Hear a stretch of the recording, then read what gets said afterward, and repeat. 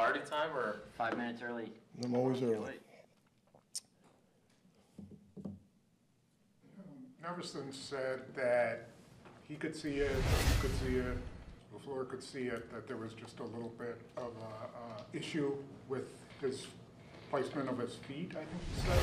Is that how you saw it? I mean, how did you view it, and how do you correct it? Is it Well, easy? it was, like he said, it's an issue with his plant foot is what it was. And, you know, credit to him, to be honest with you. I think he stood in front of all your cameras after the game and took the lion's share of the responsibility. So we lost by 2. He missed, you know, 2 kicks. So he's had a real good week of practice. Yesterday was a interesting win, to say the least. He's practiced really well.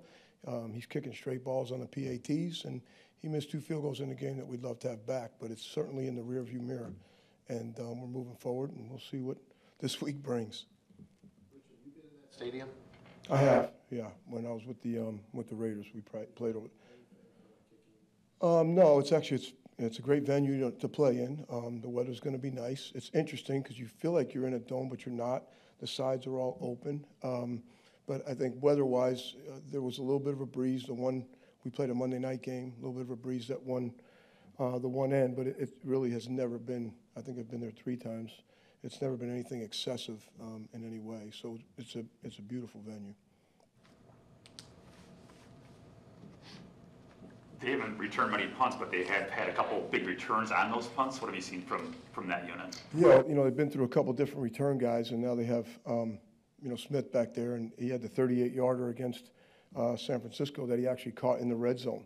They did a really good job on it, and he got the boundary, and it actually put him in position to hit, you know, the winning field goal. You know, in the 49er game, they faked a punt, I think, on 4th and 6, and ended up getting a first down to continue to drive for him as well. So I think Chase Blackburn's done a really good job of working with the culture there, and their play style has become a little bit more like he's played. I believe they have 7 rookies on their kickoff team right now. So they have a lot of young guys. They look like they're extremely hungry. I feel like the culture is changing. Again, Chase was a heck of a player in the league, and he's been there a few years now, and I think they're starting to play a little bit of his mentality and his play style. They have a rookie kicker who's played well. I think he's missed 1. The punter's in his 2nd year. He has an arsenal of different punts. In the red zone, he plays with a pretty good flop, and he hits a fat ball, which makes it difficult to catch, and he can hit the long ball as well. So this will be a good challenge for us. We're excited to go play. Is that the first drop kick that you've done for an onside kick, and it wasn't a good kick in that instance, but is that something that you think you would return to? Yeah, I mean, he's really actually pretty good at it. He got our guy with it in practice the other day, and it wasn't that bad of a kick. It actually bounced off of him and went back out in front. But, you know, with the rule the way it is now, I don't know if you guys saw the Monday night game, and I explained that to you guys about 3 weeks ago, you know, about that new rule. You get the ball at the +20, and everybody seemed to think no one knew the rule, except the guy didn't catch it. So obviously on the Titans, he knew the rule, right? So you have a few more options when he has the ball in his hand to do that, and he's been pretty good at the drop kick. That one didn't go well. I think there's only been 1 recovery so far this year on onside kicks. I think Dallas did it twice in 1 game and got 1 of them. So it's a hard play to make. Is the idea for it to take a high hop at some point? Well, I think it's a little bit more of a spin action to it. You know, it's going to hit the ground first, and not the high hops have become actually easier to field. The guys in front block, and the guy behind makes a catch behind the blockers.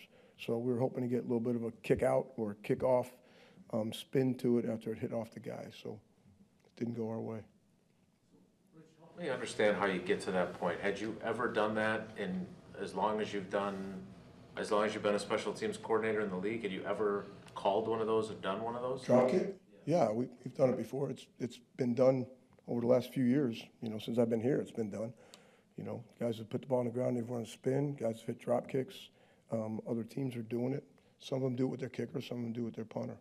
So we have a bunch of them on tape. But Daniel's actually pretty good at it. He can actually drop kick to the goalpost too. Speaking of things he's pretty good at, what did you see in real time from the sideline on his punt that was muffed and you guys recovered? And then what did it look like when you watched it back? Well, when you watch it back, I mean, I think the wind caught it right there at the end, and you know that was their number 2 guy. Powell had gotten banged up and wasn't back there, and the number 2 guy went in there, and Daniel knew he had the wind and knew he was singled on both sides, so I think he felt like he could get a a really good punt off. You know, I know it was before the end of the half, but we only have that, we have one play, right? One chance to make a difference, and they're thinking the same thing. So I think knowing that he had the wind, they're trying to set up for some sort of possibly a return to maybe get to midfield or somewhere where he could possibly take a shot at a kick. But when he hit it, I knew he got a good hit coming out of there, and he actually had a little pressure inside. But I felt like we were going to win the matchup on the outside. Obviously, Bo did a great job going down there. But I saw when the kid, once he backed up and put his hands up, that looks like it's going to be a little bit of an issue, you know. So it just ended up being a heck of a punt, and then certainly he got his hands on it. It was a really good play by Bo to pick it up, give us a chance to get some points before the half. Last week, I think you said it's part of your job to make sure Keyshawn doesn't get too frustrated. Yeah. Another 6 touchbacks, I think 16 to 17. You guys would have liked it to be 17 out of 17. How is his frustration level and how he's dealing with it? Yeah, I think, you know, I've tried to teach Keyshawn that frustration is kind of a wasted emotion, right? There's a part in there, the definition of frustration is if you can't change it.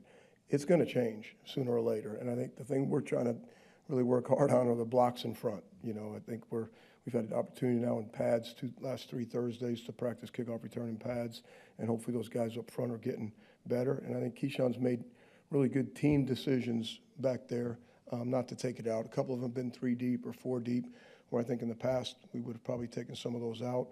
You know, he took the kick out in Philadelphia because I told him to. You know, that was my fault, and I did a bad job with that, and we didn't do a very good job on the block. So I think his time will come, and I think he'll keep making really good team decisions back there, and we'll see what happens as the weather changes.